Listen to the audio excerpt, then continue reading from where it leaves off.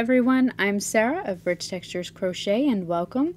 Today we're going to learn how to crochet the Grand Canyon scarf, which you can see here in front of you in the photo. There's also many other photos on richtexturescrochet.com.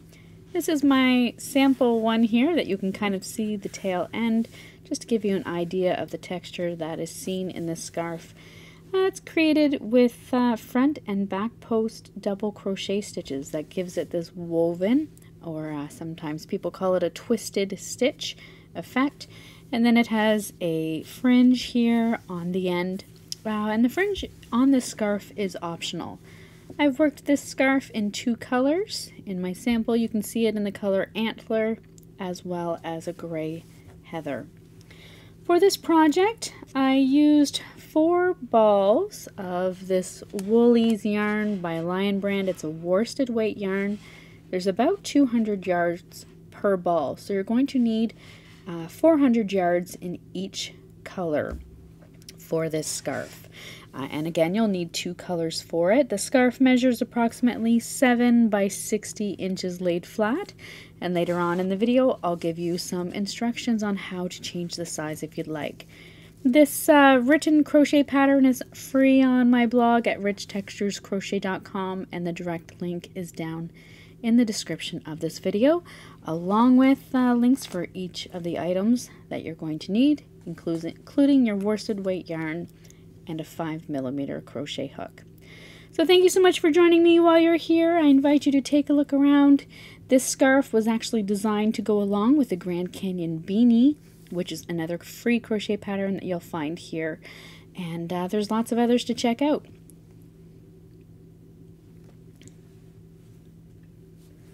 Today our scarf pattern is worked in rows. So we're going to start with our color A. I'm going to start with this gray heather color. So with your color A, make your slip knot. And then start by making a foundation chain. Your foundation chain today will be 31 stitches.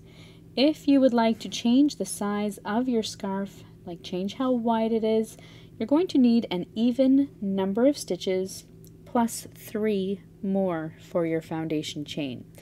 So today, if you're going to do the same dimensions, you can go ahead and chain 31 chains.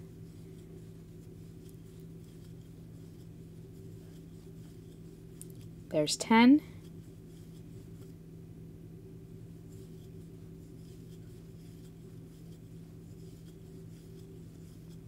And 20.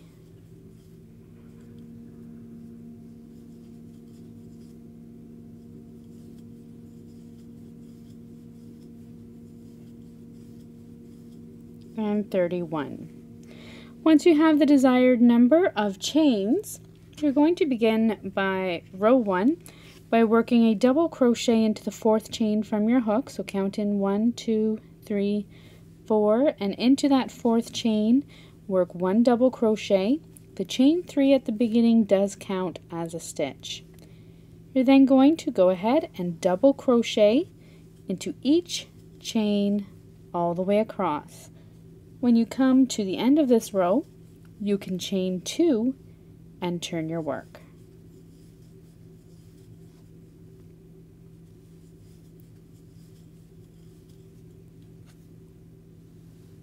For row 2, you've chained 2 and you've turned your work. You're now going to begin by working a double crochet into that first stitch,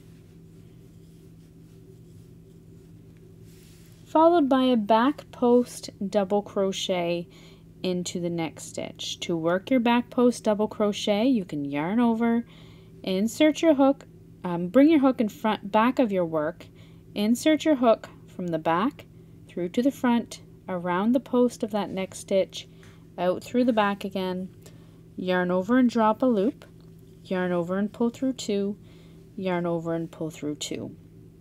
That's your back post double crochet. You're then going to work a front post double crochet around your next stitch. To work a front post double crochet, yarn over, bring your hook in front of your work, insert your hook from the front through to the back, out through the front again, yarn over, draw up a loop, yarn over and pull through 2, and yarn over and pull through 2. That's your front post double crochet. You're then going to repeat that all the way across. Back post double crochet around the post of the next stitch, followed by a front post double crochet around the next. Repeat it all the way across, and then when you come to your final stitch, which is your starting chain 3, you're simply going to work a double crochet stitch into the top of that starting chain.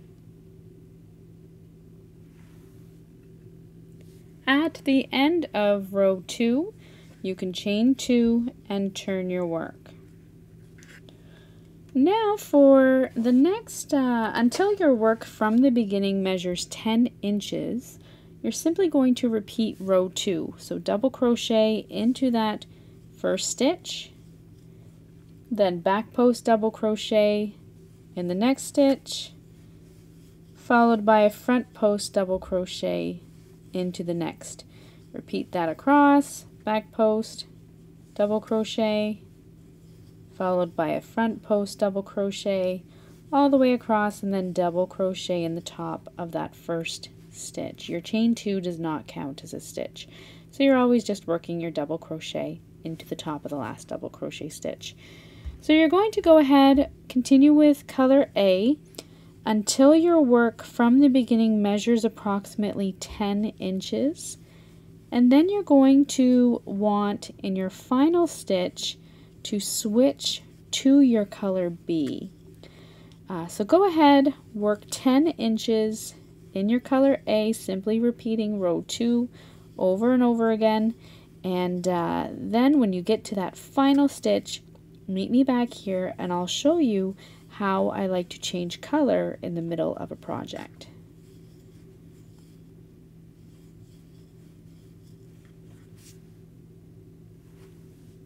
So now I'm going to pretend that I have worked 10 inches. You will have worked 10 inches, so from the beginning 10 inches in your color A. Then when you come to your final stitch, you're going to want to switch to your color B. To do that, you're going to yarn over, insert your hook into the top of that final stitch. We're just working a double crochet. You're working in your color A, yarn over and draw up a loop. Yarn over and pull it through 2 loops. You can then drop your color A, pick up your color B, and place it on your hook, and then pull it through to complete the stitch. That is going to make your color B ready on your hook so that you can chain 2 in your color B and now turn your work. At this time, you can go and fasten off that color A and weave in your ends. For the next part of the scarf, you're again simply going to repeat your row 2 again. So double crochet into that first stitch using your new color B, followed by a back post double crochet in the next stitch, front post double crochet in the next. So repeat that row 2 in your color B until your work again from the start of the color B section measures approximately 10 inches.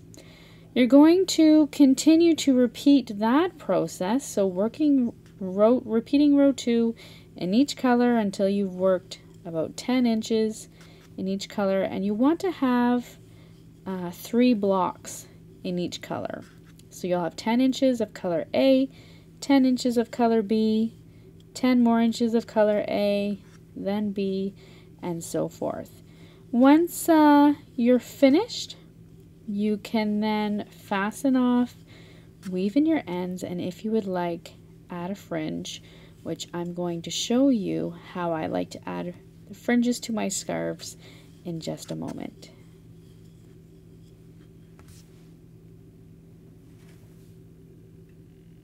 Okay, so I've just finished off my little sample here now.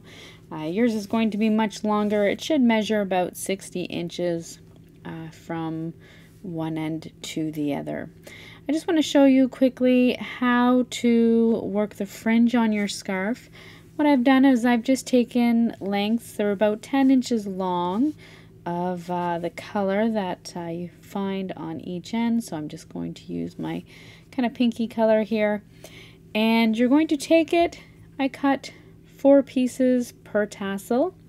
Then starting with my first stitch, just push the yarn through that first stitch and fold it over until the 2 ends meet. So I'm just folding it over in half. And then all I do to make my fringes for my scarves is take it and simply tie a knot. And I push that knot up to the base of my scarf. And I find that it gives it a nice tight fringe. There are other ways of making little tassels, but these aren't going to come undone as you're wearing it or washing your scarf. So continue to do that. I like to work it in every second stitch, so I skip 1 stitch in between. And you're going to continue working that all the way across until your fringe looks something like this. You can then take your scissors and then trim off your fringe all the way across until all of the little ends are the same length. And that's all there is to making your Grand Canyon scarf. So thank you so much for joining me. And once again, I invite you to subscribe if you happen to make this scarf and share it on social media. Please feel free to tag me. I love to see all your finished projects. So until then, until next time, and happy crocheting, and I'll see you again soon. Bye!